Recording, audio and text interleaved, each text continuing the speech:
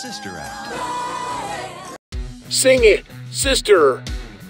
Whoopi Goldberg is donning her habit once again as nun Sister Mary Clarence in the highly anticipated third Sister Act film. Goldberg starred in the original 1992 Sister Act movie as lounge singer Deloris Van Cartier.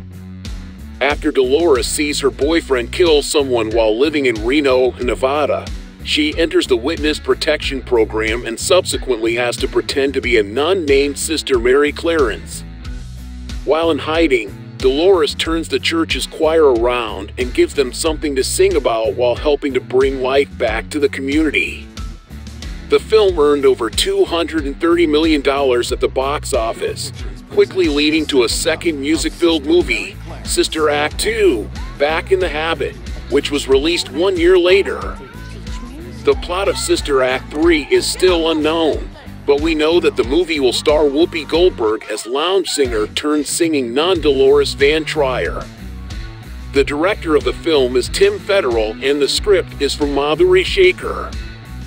The movie will be the third installment of the Sister Act comedy franchise. Release date of August 16, 2024.